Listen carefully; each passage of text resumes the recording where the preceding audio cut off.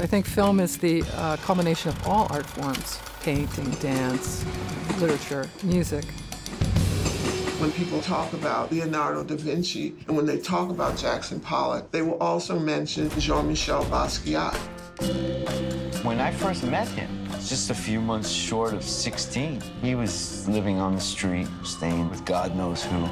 The streets are so intimate. You could just sit on a bench and meet somebody. You could spend the whole day with you, didn't even know who they were.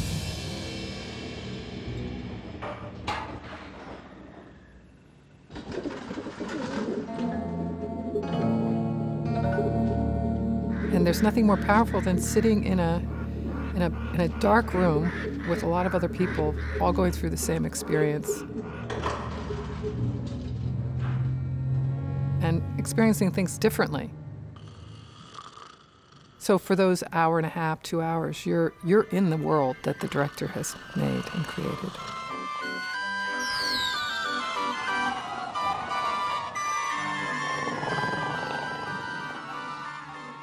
Well, seeing Cassavetes, Woman Under the Influence, I was studying classics. I was studying in Athens, in Greece, and I went and saw that Cassavetes film.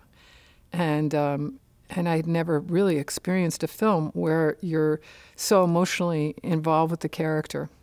And I remember thinking, oh, don't tell her that now. You know, tell her you love her now. Oh, no, don't say, you know, and it was such an emotional experience. And so that was very huge for me. And my mother used to drop me off at the Carnegie Cinema when she was doing business in New York City, because she thought I would learn French by watching French New Wave films. And all I did was, I was about 9 or 10, and all I did was get kind of confused about sex, and I didn't learn any French. But I was lucky to have that exposure to those films. I love things having to do with shadow and light. I think Jacques Turner and the whole Val Lewton was a huge thing for me, both growing up and in my adult. You know, that I emulate that kind of use of shadow and light. That because they did it because of low budget, that they couldn't afford. Like if they made a staircase in their movies, they would borrow the staircase from Gone with the Wind, but they were only given 4 stairs, so the rest would disappear into the shadow. So that was very stimulating to me. And also, I really love going to see paintings. And the whole surrealists, the French surrealists, I think have a huge effect on me. And Buñuel, and also reading his autobiography, The Last Sigh. I'm very, you know, I love the idea of, which is a surrealist idea, of things being grounded in reality, and then you can go anywhere, like Tarkovsky or Rivette.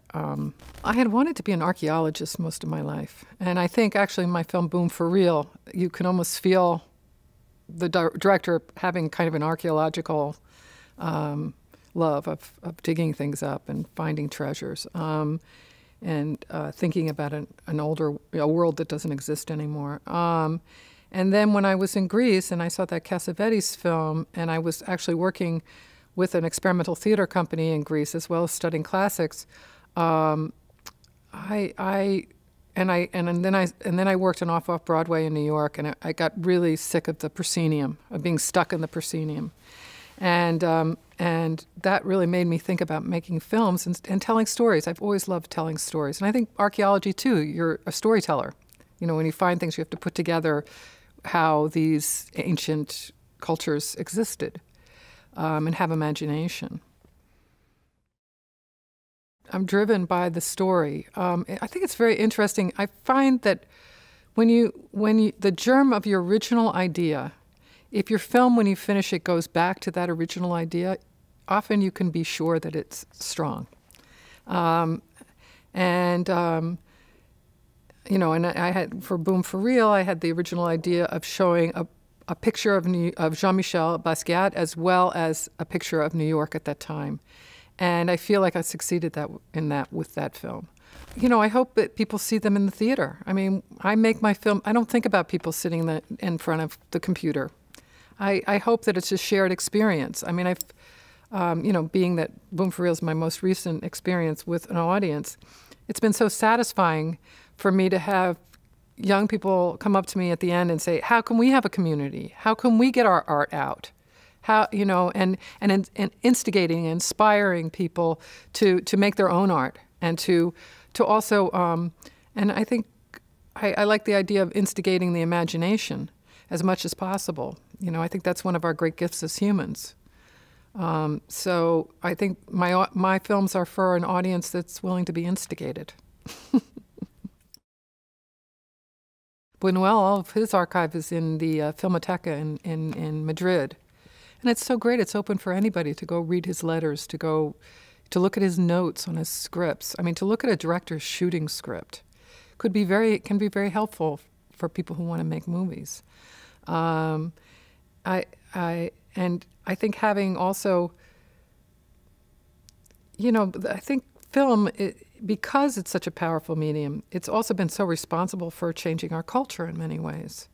And so to be able to track that through cinema is critical and important.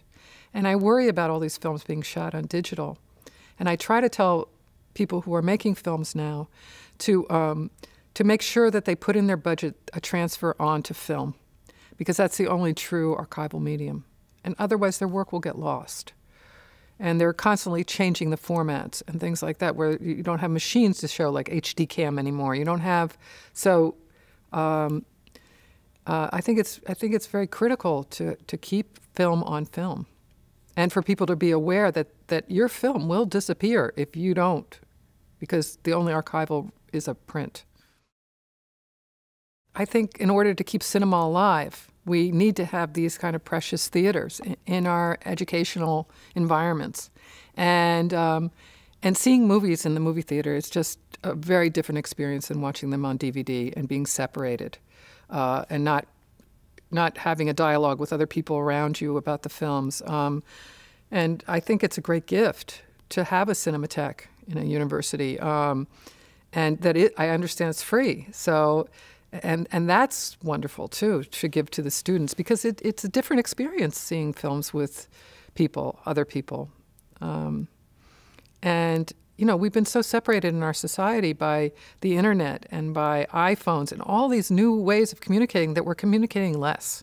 And we need to communicate more in order to, and I think having dialogue about cinema, seeing movies together, having cineclubs, I think, you know, that keeps things progressing. And also I noticed there's sort of a new cinema language starting to emerge in young cinema. And I think that's really exciting, because that's something that always interested me, was how can you tell a story cinematically in a new way? How can you reinvent it and look this medium, which has been, if you start with silent films, it's been changing and evolving all along.